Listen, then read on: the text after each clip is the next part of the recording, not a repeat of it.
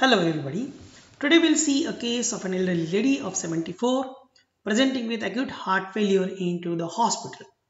She is known diabetic, hypertensive and there is a history of acute heart failure symptoms in the past.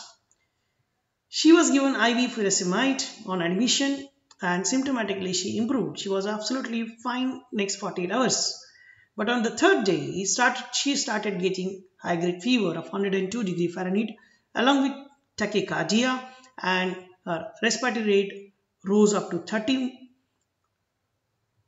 breaths per minute and she had fall in oxygen saturation to 91% on room air. Her chest x-ray was done and that showed that there was lower lobe consolidation with congestive heart failure. Signs were there externally. We can see that there was tachycardia, tachypnea, although the blood pressure was normal, although her basal crepitations were not increased, she did not have a pedal edema, neither there was a sign of fluid overload. But the fever with acute presentations of tachycardia and tachypnea with drop in saturation suggestive of infective pathology, and then the clinical diagnosis was pneumonia, which X-ray shows that there was lower lobe consolidation on the right side. So the question is, what should be the empiric treatment for this particular patient which is appropriate? A, should we go for ceftriaxone or azithromycin? B, should we go for ceftriaxone, diofloxacin or vancomycin? C, clindamycin, or should we only increase her furosemide dose, diuretic dose along with sedation like morphine to her? Now when you see a patient of pneumonia, it is important to first define the type of pneumonia, and since this identify the likely organism and necessary antibiotic treatment. We know there is a hospital acquired pneumonia, we know there is a ventilator associated pneumonia, we know healthcare associated pneumonia, community acquired pneumonia. Now hospital acquired pneumonia refers to the development of pneumonia more than 48 hours after the administration and hospitalization, and there is no evidence of pneumonia on admission at the time of presentation. A type of hospital acquired pneumonia is ventilator associated pneumonia, which occurs 48 to 72 hours after mechanical ventilation. Healthcare associated pneumonia develops in a patient with recent or ongoing contact with healthcare personnel or facilities, like patient hospitalized for more than 2 days in the last 90 days, patient living in the long-term care facility, or patient receiving dialysis regularly. And lastly, the community acquired pneumonia. You can see the pneumonia in those patients who develop in all other patients what we see in clinical practice. Now coming to the choice of antibiotics, and empiric antibiotics of an inpatient community acquired pneumonia consist of anti-pneumococcal beta-lactam, that is ampicillin sulbactam, ceftriaxone, cefotaxime, ceftaroline or ertapenem, and a macrolide like azithromycin or clarithromycin. An alternative to this is a respiratory quinolons, that is leofloxacin or moxifloxacin.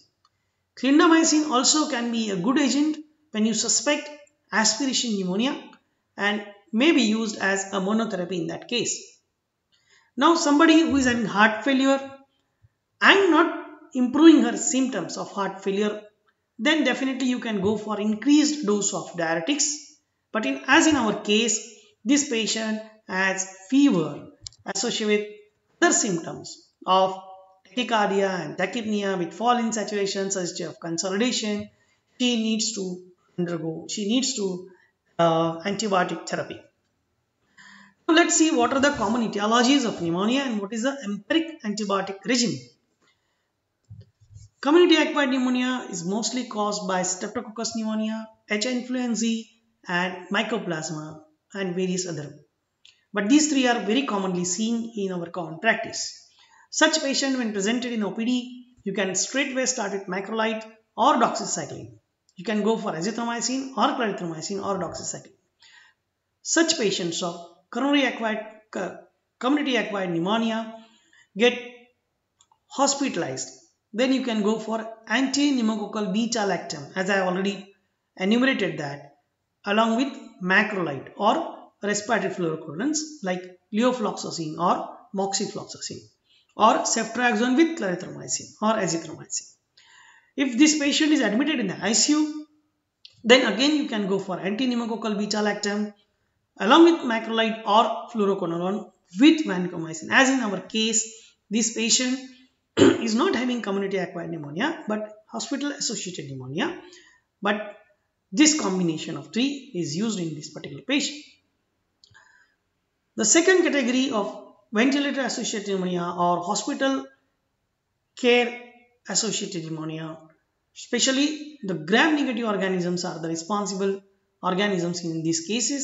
You can see Pseudomonas, Klebsiella, E. coli, then Staph aureus, both methicillin sensitive as well as methicillin sensitive as well as methicillin resistant Staph aureus and Acinetobacter.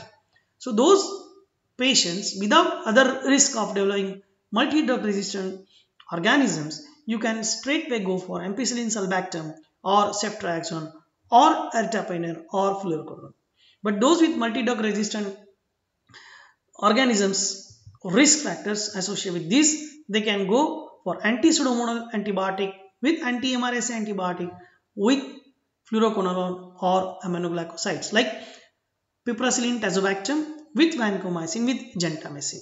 Especially those patients presented with aspiration pneumonia, especially these organisms are macroorganisms from oropharynx, and that's why although there is no consensus today, we can use clindamycin or amoxicillin clavulanate in this particular patient as a good option. You can use metronidazole in such patients, but don't use as a monotherapy. So metronidazole can be used in combination with these two antibiotics, but not as a monotherapy in community acquired patient. So in this particular patient, we have given ceftriaxone, levofloxacin and vancomycin. She improved with that. On 5th day, she was out of ICU, and on 7th day, she was discharged safely at home. Thank you.